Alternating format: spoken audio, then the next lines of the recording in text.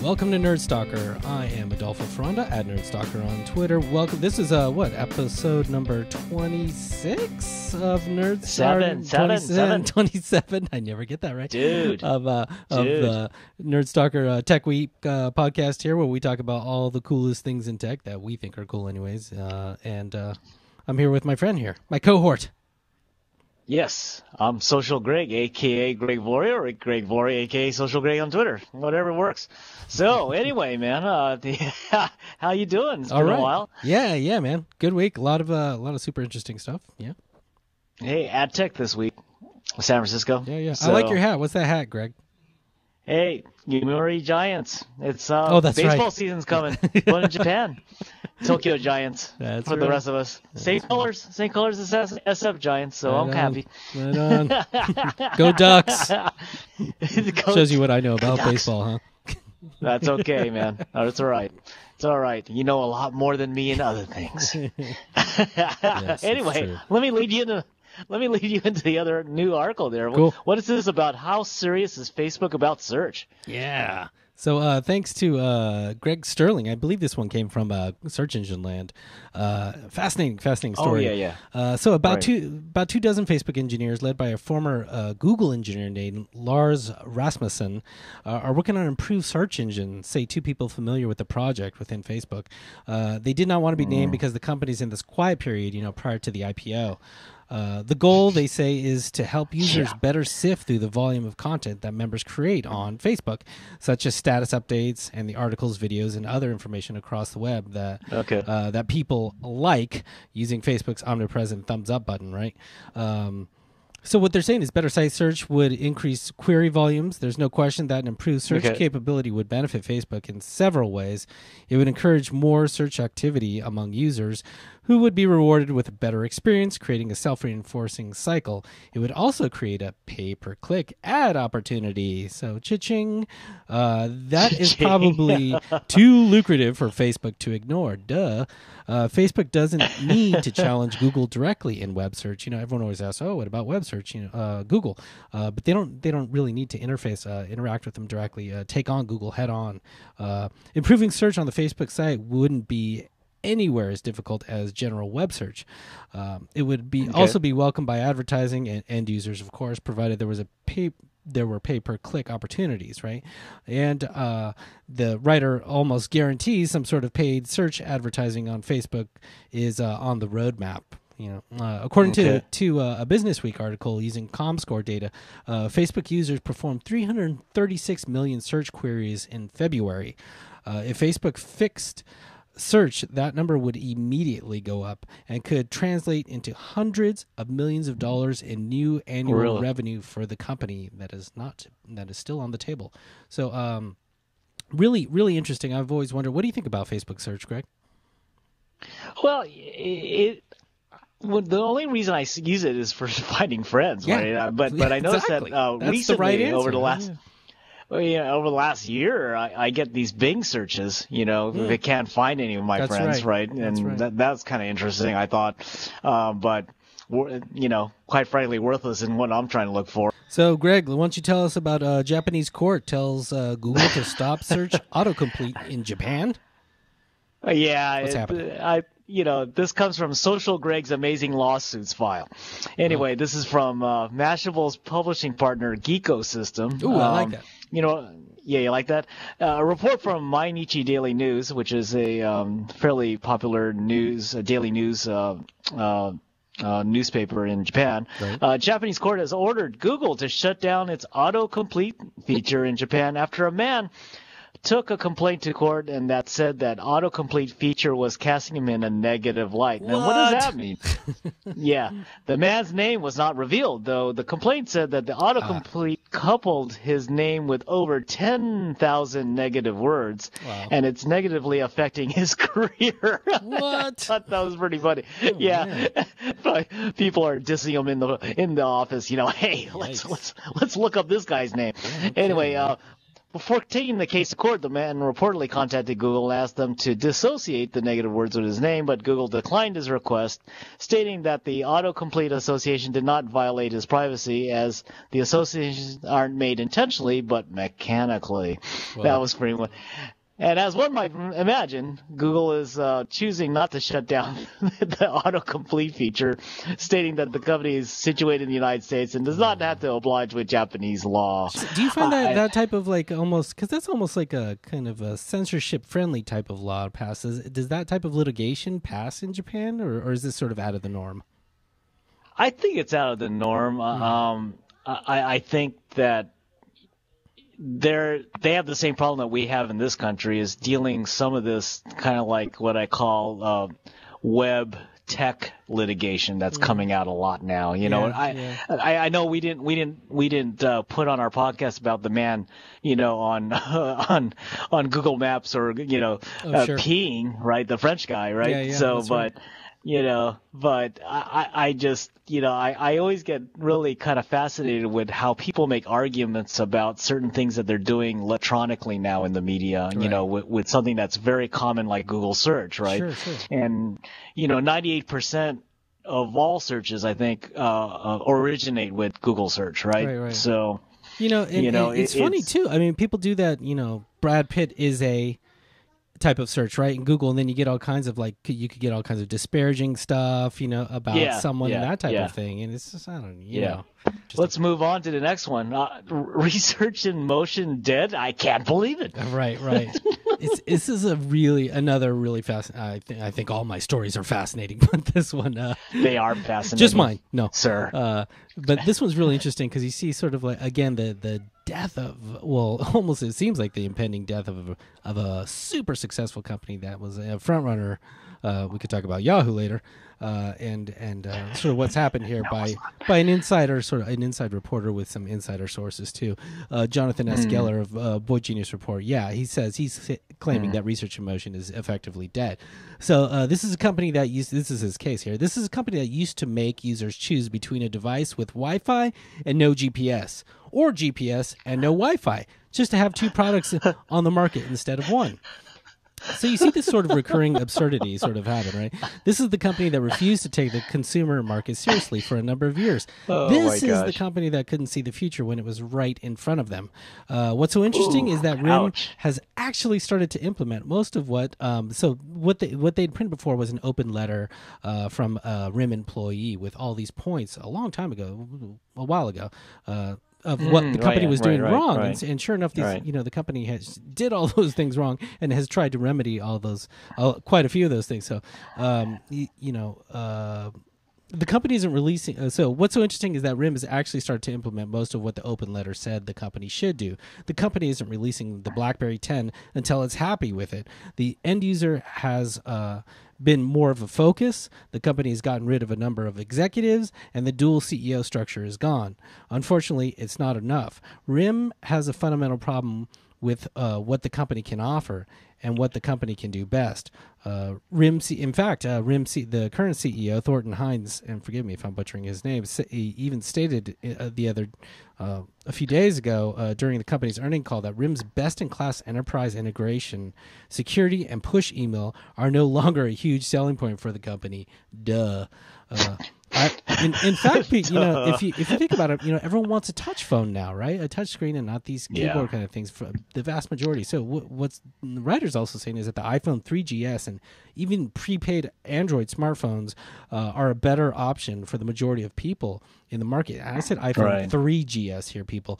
Average selling prices have RIM's average selling prices have taken a nosedive since the company's products can't compete on features, only price. The competitors like Huawei, or forgive me if I'm butchering that name, and others have seized this opportunity. Yeah. There you go. They've seized the opportunity to introduce lower price Android smartphones, right? So they're even getting creamed there too by these companies that are much better at doing that discount kind of phone thing. The company is considering ditching their system access fees for all carriers. This amounts to more than $1 billion in revenue each quarter for RIM, but the company thinks it might be a way to drive BlackBerry 7 sales before the BlackBerry 10 finally hits the market. I see. So this would be a radical move for them because this is like a bread and butter type of thing. But and it'd help them in the short term, but it wouldn't help them in the long term by any means. And in fact, all I would really do is buy the company some time to try to get the BlackBerry 10 out the door. Until it can figure out what it's really going to do. So a while back, Boy Genius exclusively reported in January that RIM was pushing the sale of part or the entire company to Samsung. Those talks were real. RIM has talked with a bunch of companies about licensing its software and operating system, licensing BlackBerry Messenger, sort of their gold nugget there, licensing the company's network infrastructure, and even selling different parts of RIM flat out. He says, the RIM we know is dead. The company has 12 to 15 months until it's either acquired or broken into pieces and sold for parts. He's not even sure why the company still plans to launch the BlackBerry 10 to smartphones at this point. Oh my gosh. A very bold statement, but I tend to agree. So, Greg, man, do not track. FTC calls on Congress firms to protect consumer privacy and tinfoil hat. Yes. Oh, this comes from one of my followers, A Broader View, and I saw that on Twitter. Thank you for that. From InfoSecurity, the Federal Trade Commission, FTC, has issued a detailed report that calls on Congress to consider enacting consumer privacy legislation and on businesses to adopt best practices to protect consumer privacy. So it's a 73-page FTC report called Protecting Consumer Privacy in the Era of Rapid Change, as Hugh was just pointing out in the mobile market. So basically it prods Congress to enact general privacy legislation, data security and breach notification legislation and data broker legislation. Holy shit. Wow. But the final report also calls on companies to handling consumer data to implement recommendations for protecting privacy, including privacy by design, simplified choice, and greater transparency. I mean, this is kind of it's funny how it's all kind of took off after the White House kind of mentioned that maybe we should have something like this, right? But another Helen A.S. Popkin from Technog from MSNBC also said that the Federal Trade Commissioner Julie Brill, in her speech on opening a forum on Data Privacy Day, she mentioned that even though the event was streamlined by social network, which I thought was kind of funny, in conjunction with the National Cybersecurity Council, kind of called Facebook out in her speech, by basically saying, reasonably safeguarding consumer information is critical to a trusted online marketplace. And so our enforcement actions in the privacy area has also called to industry to put important privacy principles into practice. And Facebook and Google learned this the hard way. And Path, right? And Path and whoever else is going to come down, right? Sure. And you and I had talked about how we're not really keen on getting government to enforce this because they always do something wrong at the end, right? It's also too controlling, or they don't account for anything that is very practical. So it costs all these companies millions and millions and maybe even billions of dollars to go implement some of these things that they want now. And I'm just kind of surprised, not surprised, but I think we do need some regulation. How much? I don't know. It's one thing when you're like this giant company like Facebook, where you have like total. Really, they're the only game in town, really, in that sort of respect in what they do. Path is like a sliver, right? I mean, we can leave Path without much of concern. But I can almost understand the legislation part. I mean, you have to be so careful about this stuff. Where they say something, if you're gonna take someone's address book without them knowing and share it with everyone, right, you better tell them, or better yet, don't do it, right, kind of thing. And I can see where one thing can lead to the next thing, right? Is the scary thing is that, then they start meddling with startup businesses even more, saying you can't do this and that. That's when it gets kind of, troublesome. Right. I think for us, the consumer, right, until we get burned, I think we're in that mode right now. And until we get burned, we really don't really care, it seems. It seems like we're indifferent to it all, right? Until we get that, our online privacy or ID stolen, then we say, oh man, but we're always happy just using these devices and the apps that are on them to just do whatever we feel like, right? So anyway, let's go to the next article. Airbnb and other sites owe San Francisco City hotel tax? Yeah, what? Isn't this crazy? So me and Greg, just before the show, we kind of stumbled on this story on SF Gate, and thanks to John Cote for writing this too. Yeah. So the message that this is one of the San Francisco representatives. The message that the message that Airbnb was sending was that tourists don't need to pay their fair share. This was said by Aaron Peskin, who's the chairman of the local Democratic Party here in San Francisco. Quote, which means that those of us who live here are getting taxed more for services that they impact.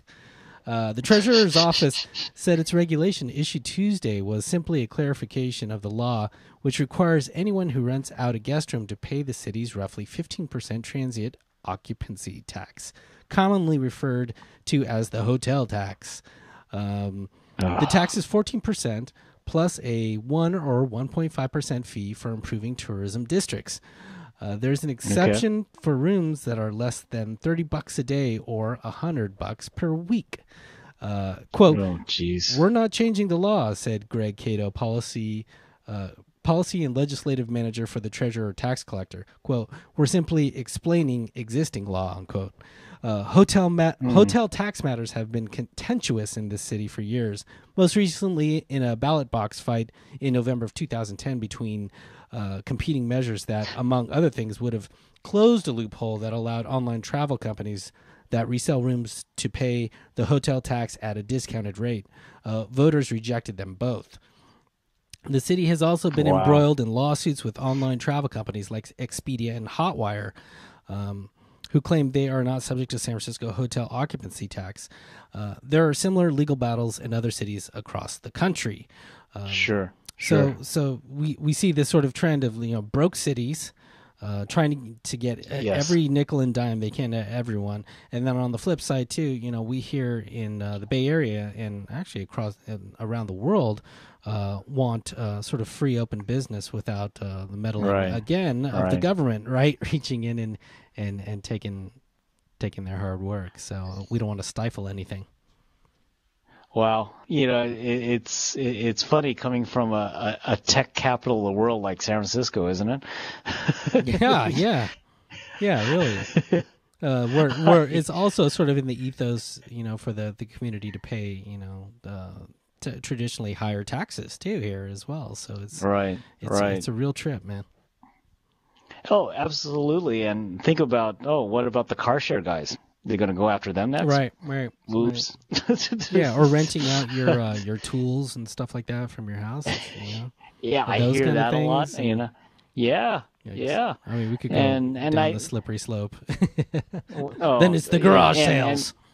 And that's why we're supporting that one event. We're going to talk later in the podcast why these tax chasers are trying to make the budget for the schools and everybody else. So, oh man. So anyway, speed round. That was a good story. Speed round. I guess I should go. Anyway, you want me to lead it off? You're on deck. Friend? You're on deck, my friend. Okay, I'm on deck. Okay. Well, there's Tweet Seats, a special section for theaters for people who tweet. So cool, man. This comes from Bid Rebels, Diana Adams of Bid Rebels. Really kind of, I love that. I love their articles. They're really pretty fun. So do you tweet, update your Facebook status, text, pin, or even check your email while in the movie theater? No, not me. So, when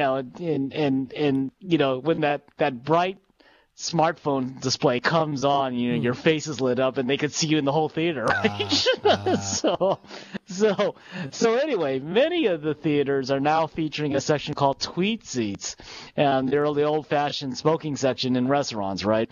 It's a section of the theater designated specifically for annoying people like maybe myself, who pollute everyone's experience with light from their smartphones. I thought it was just great to bring up in the speed round because I thought, it's kind of the sign of the times, right? We were dealing with smoking 20 years ago, maybe. Now we're dealing with tweeting now. I thought it was kind of cool to bring that one up. Hey, what do you have next, man? Let's see. What do I got here? I got the Lumia 900 was released recently here. This is the new Windows phone, actually. This is the flagship phone, top-of-the-line phone, I believe, that's supposed to save Windows Phone platform. There have been a lot of reviews that I've seen about it, and although it is a beautifully designed phone, according to The Verge and Walt Mossberg and I forget who it was, Tear It Apart, whatever.com. They looking at the interiors of the phone, it's really cheap sort of components, and not the greatest made type of thing. There's a sort of a pop-out SIM thing at the bottom that doesn't quite go back in flush when you kind of put it back in. It's like an 8-megapixel, I think, camera or something like that. But the camera itself, when you are using the camera on screen, there's sort of like a haze, like a halo, kind of yellow or discolored type of halo, unfortunately. Oh no. It's pretty responsive though, it's fairly responsive, and it's got the Windows Phone operating system, which is quite nice. But yes, it's adequate. Problem is, you have Apple and top-of-the-line Android phones to contend with, right?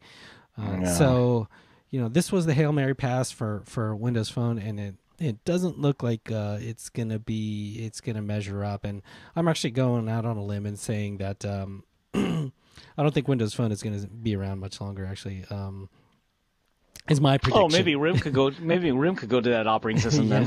Sorry, everyone's like, it seems like all the losers are trying to make partnerships with Microsoft right now. All the losers, because they're pumping so much money into things right now, which is awful. It's unfortunate too because I really want a Windows Phone to be a contender. This doesn't look like it's going to be it, which is too bad. Okay. So how about you, Greg? Well, let's go to the winner. Half of U.S. homes own Apple products. This is via Jody Gralnick from CNBC.com. According to CNBC's All-America Economic Survey, half of all U.S. households own at least one Apple product. Isn't that cool? Yeah.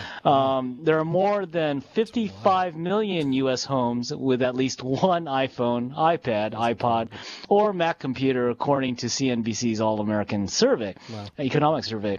And there at least 1 in 10 homes that aren't currently in that group will plan to join it within the next year. So the survey let's see some highlights from the survey. Apple buyers tend to be male, college educated, and younger. I don't know how much younger, but younger, I guess. Let's say that, and the more money you earn, the more Apple products you're likely to own. 28% of those making less than $30,000 only own one, and compared to 77% of those making more than $75,000 own at least three. Wow. So that just goes to show you, Apple's the winner, right? Yeah. So now, speed round for me. Yeah, selling used Android phones poses huge identity theft risk, experts say. So this is from Boy Genius Report.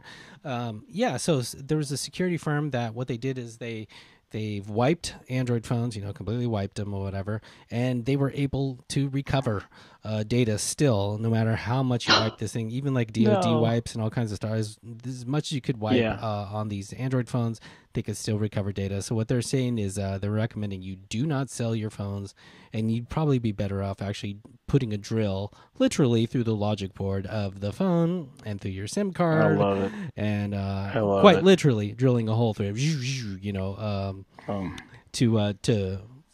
for your information safety. Right. Also, just want to throw in there that Instagram now is also available on Android, as all of you know. Yeah. So the joke is millions of downloads. Yeah, like 1 million plus downloads in what, a day or two or something insane. Right. But the joke now on all the Instagram users, the current ones, are saying now you're going to get a whole bunch of really ugly pictures on Instagram now, right? Really badly taken pictures because we are the ghetto of smartphones, right? Ouch. Android users. Ouch. So some of the real quick downer news is Yahoo lays off 2,000. They announced officially today that this is going to happen. So we're sorry to see that happen. Now for some more uplifting news, Microsoft announces the release of Star Wars for Kinect. So if you ever wanted to look like, remember the Star Wars kid on the YouTube meme video where he was like in the room with the broom and then they ended up making lightsabers out of his thing? That can be you now. Tip time. Okay, this is Social Greg's Drippler tip of the week. They benchmarked the new iPad A5X versus the iPad 2's A5 versus the Tegra 3, and I thought that was kind of neat. This is from 9 to 5 Max, Jordan Kahn. Cool. So, as you know, marketing chief of Apple, Pete Schiller, claimed the new device's A5X processor with the quad-core graphics provided up to 4 times the graphics performance of the NVIDIA's Tegra 3 chip. Well, that new benchmark data provided by IGN shows iPad 2's A5 chip outperforms both the A5X and the Tegra 3, with the A5X improved graphics, going largely towards powering the new iPad's high-resolution Retina display of 3.1 million pixels. I think that's really where it was, right? Yeah. So the A5X shows a significant increase in performance over iPad 2 and Tegra 3 devices, only when the chip is not forced to power the Retina display. Yeah. Makes sense, Absolutely. And so anyway, catch that. That was a good tip just to see if you kind of what you want to buy and what you want to see. But if you're okay with that performance dip, get the new iPad. So it's okay. Yeah. So anyway, what's your tip, man? It's called PubMyCal. It instantly connects to Google Calendar and allows you to. So what this thing does is it allows you to choose a date range, pick any of your calendars, email a reader-friendly synopsis of your events, and automatically creates beautifully formatted emails. What's really neat is you log in with your Gmail account or your Google Calendar account, whatever you want to call it, to pubmycal.com, and it connects this thing, and then it can select your different calendars that you've created, and then you can email that calendar in a really nice sort of formatted way to whoever or a group of people or whatever. So if they're not Google Calendar users, this is really helpful. So if you got a group or a club or something with some workmates or something like that, this could be a really helpful thing if they don't have Google. Oh, that's really cool. They don't want to have Google Calendar. Oh no, very nice. Yeah. My company's great Google Apps users, so I think we'd love to see something like that. Super neat. Oh, great tip, man. So events going on, Greg. Man. What do we got going on? New Tech. Well, we got SF New Tech. What's the 411 event coming up on? Guess what? 411. Hey. That's a week from today, and we got on April 25th, the 4th SF New Tech Japan night. Where we actually had the semifinals last week, and we got down to the final 6, so it'll be kind of cool to see that. So very nice. And talk about your event, the Taste of Potrero, benefiting the public school. Yeah, May 10th, tasteofpotrero.com. Check us out. I'll put the URL down here, tasteofpotrero.com. Okay. It's a great benefit for Daniel Webster Elementary. A very nice high-end type of auction type of thing where you can taste from all these great restaurants and wine places and stuff. So check it out. We'd love to get your support for Daniel Webster Public School, tasteofpotrero.com. Tickets are on sale for the May 10th event. Also, if you want to contribute stories to Nerdstalker, please use the hashtag NRDSTK or check us out at nerdstalker.com where all our stuff is there. Please just go the easy route. Just go to iTunes and sign up for our audio podcast or our video podcast and give us a nice 5-star rating. That would help us a lot. Or you could check us out on YouTube. Check our channel. Do a search for NerdstalkerTV and you will see all the good stuff there as well. So I am Adolfo Foronda, Adolfo at nerdstalker.com and at nerdstalker on Twitter. Phew. And you? And I am Greg Viloria, a.k.a. Social Greg on Twitter. And I want to give a quick shout-out to a couple friends of mine, Haruko Ueno and her mother, Maiko Ueno. And they took care of me yesterday by cooking a great meal, and I'm more than happy. Nice. So anyway, I wanted to give them a shout-out on the podcast for that. And anyway. Thanks for watching, everyone. All right. Appreciate it. Take care. All right. Be careful out there.